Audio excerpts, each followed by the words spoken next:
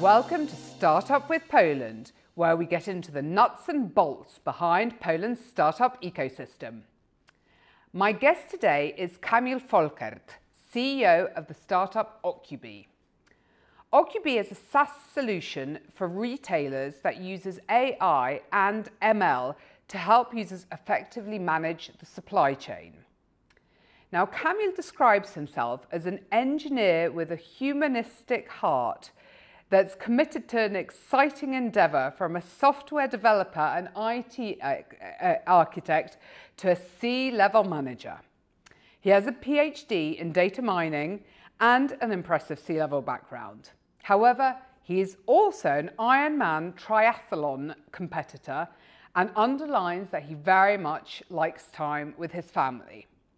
So let's find out more about Occubee, the challenges of being a CEO, and how Kamil manages to balance this work life. So Kamil, absolutely fantastic to have you with us here today. Thanks for having me. Now, please get us started with explaining what actually is Occubee and what problem are you solving? So Occubee is a platform delivered in software as a service fashion that actually enables retailers and producers to use AI, machine learning, to leverage their historical data so they can better prepare for the future. That means we are translating the historical data into the forecasts of sales and demand, so then the retailers can optimize their supply chain processes to, for example, avoid overstocks or out of stocks. That directly translates to the bottom line. Okay, well, fantastic. And it really makes an impact on for those clients that you've already got. It's really actually, of course you're going to say yes, but do you have some examples of how, in real life, in real company life, this solution has benefited the businesses? There are actually many differences between different flavors of retail, I would say. So there are different improvement levels that we can achieve as well. But just to give you the overview, in FMCG retail, it's quite common that with decent quality forecasts, you can reduce out of stocks by 50%. Oh, wow. It's huge. Okay.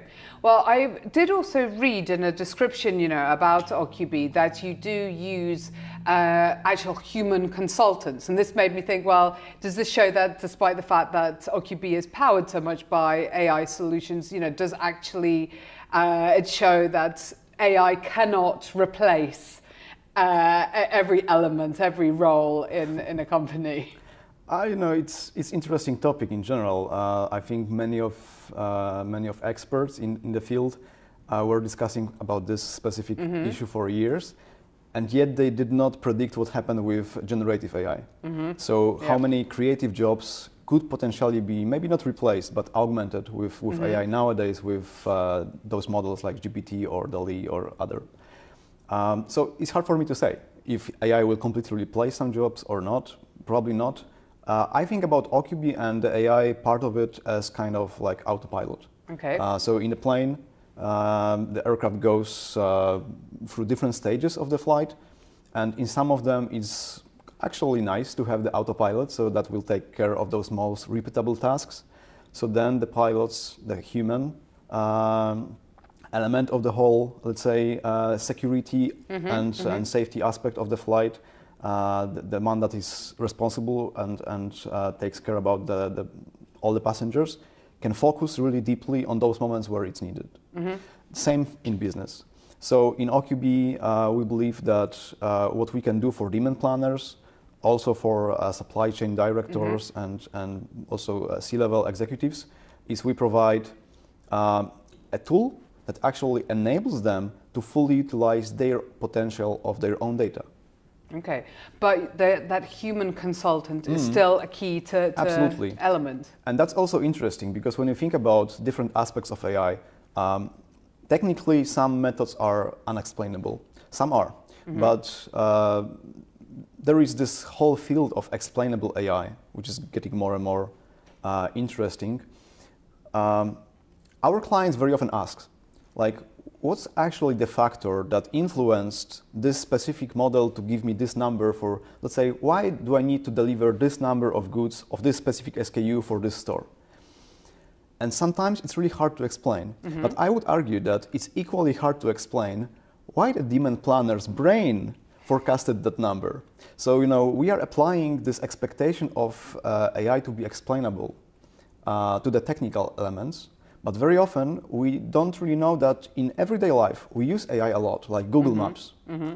We use a lot of assistants in the car. Probably when, I'm not sure if you drive, but if you are driving by car here today, first, you can't explain why Google suggested this route. Yeah, it was some factors, maybe traffic, maybe something else.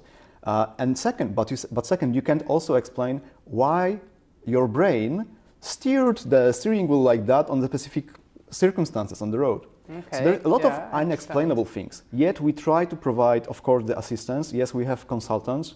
That's a very important part of our job, to provide this adoption of AI in the business. Okay, that all makes sense. Yeah. I mean, Kamil, you have worked for a number of years in various C-level positions, but it's only actually relatively for a short time that you've been the CEO and, sort of leading the ship at Occubee around about 8 months. And what have you found to be, the real challenges and the biggest difference, I suppose, from the other roles you previously held to actually, being the CEO? My role evolved in those C-level positions from the most technical, so CTO, towards the one I have right now, through different stages.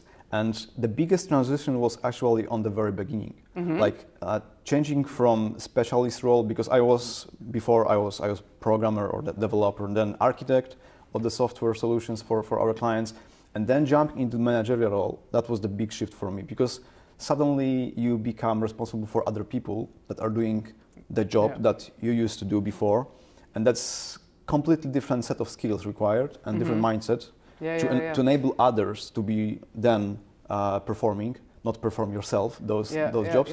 But then moving forward from CTO through Chief Strategy Officer, when I had to put more focus on the relationships with investors, fundraising aspects and these kind of things, through CRO, and I was then touching more on the aspects of sales, marketing, and introducing customer success area to our operations. Towards CEO, I think this transition was apparently more and more smooth when it go further. Okay. So actually, now when I think the biggest challenge of the last 8 months, that's definitely understanding the role and the complexity of the whole diverse culture and team that we have. So I can be a better leader, better enabler of people's performance, utilizing their best strengths, making sure that they work on their weaknesses, and that we are all fully aware and supportive to each other on how we can focus, how we can communicate better. So definitely, I fully agree on the meeting we had with Przemek recently, Przemek Schmidt. I fully support this. CEO stands for Chief Emotional Officer, and that's very often my job right now, to also enable the team with this kind of emotional / communication / soft skills, so they can better work with each other. So in a way, you've almost become the sort of HR person in some senses. I don't want to say too much about that in the context of HR, because I'm far from being HR expert for sure. But I feel that was my main focus in the last months, definitely, and I had to invest a lot myself into my personal and professional development to better understand those soft skills that were not coming from my, let's say, education times or previous experiences. Yeah, well, no, that's exactly, that's actually the next thing I wanted to ask you, because I looked at your background, which is incredibly impressive, but, very technical. You have a PhD in data mining, you have a lot of skills, which obviously directly put you as a fantastic, person to be part of Occubee. But I did think, but how does that translate into the soft skills? How have you had to change? I guess as a person, ignoring as a working person, but as a person emotionally almost. That's also interesting for me. Historically, before I have chosen to study computer science and then to do the PhD as a follow-up on those studies, I was considering to go for, maybe I will be a journalist or musician. I have this kind of background. So actually, those, let's say, humanistic elements of not only science but also daily life are very close to me. So now having this opportunity to coming back to more interpersonal aspects of the daily work, it's very rewarding. Okay, well, no, I think that's fantastic to hear that you did have. It's not that you've been the data scientist from birth. We know that now. No. You have obviously got the other aspects, which actually as well. I read that you're a very big fan of Ironman Triathlon, and this is something I also wanted to ask you about. And how does that fit in around, or maybe there are some similarities actually with being a CEO to the challenges you face in those triathlons. Maybe I'm mistaken. For sure there are. Actually, a lot of people in business do those triathlons. I met many people with similar roles, doing long and short distance triathlons. For me, the history was a bit different. Actually, I stepped into triathlon as former swimmer. So I used to train swimming for many years. Then I had a break for doing my PhD, and I decided to get back because I wanted to get back in shape. Also, I was diagnosed with this rare disease, mastocytosis at this time, and triathlon certainly helped me to get through this hard time of being diagnosed, and this mental health aspect was addressed by simply indulging myself into long sessions of training. Nowadays, I see a lot of similarities between endurance sports in general and business. You need to be resilient. There will be problems, and you need to make sure that you have the mindset that will push you through. Yeah, exactly. There is this process over outcomes aspect of consistently showing up, doing those small things every day. It's clear that there is no this kind of overnight success, both in sports and business. From sports, you get more controlled feedback. So you can learn actually much easier than from business. In business, it's so many outside elements like market, competition, innovations that are coming from outside. You can't predict them. They have no control. You have no control. Yeah. In long distance triathlon, you will be suffering for many hours.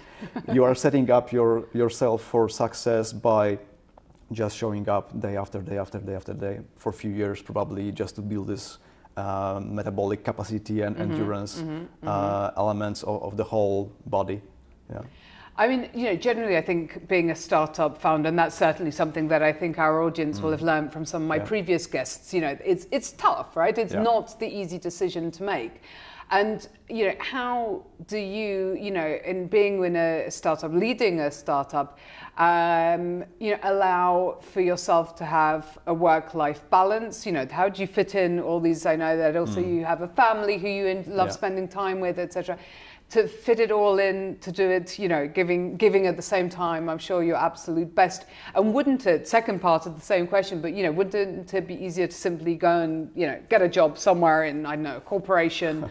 So, I suppose in a way, what motivates you? How do you fit it all in and what motivates you to carry on going? It's a complex question, of course. It's about which path to choose in life and what motivates.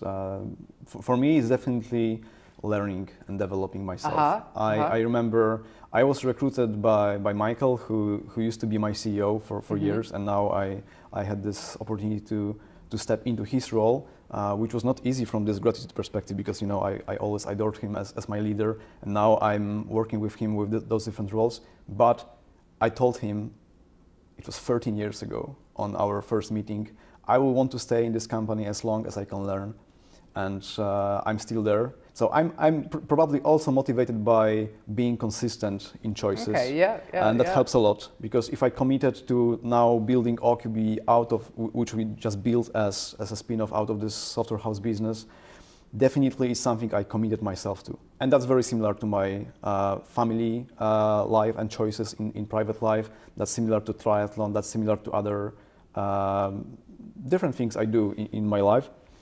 Probably that's also important from the perspective of this, let's say, perseverance or resilience. Yeah, it's easier to stick to something, because once you quit, you will have this tendency to quit more often. That's very common in races, by the way. In triathlon, even if I'm a bit injured or it's not my day, I know it will be not a great time at the finish line. I want to continue and get to the finish line, because if I quit, it will be so much easier to quit the next time. Well, that's I think deep thoughts for many of us to keep with us in whatever we're persevering in. You know, that once you quit, it can become something that, you know, once you do it once, it can become something easier. But what are your plans? And I suppose I now mean more in a business sense with Occubee. You know, you say you want to stay in the company as long as you keep on learning. But you know, what is the direction that Occubee is going in? Which way do you see the company developing?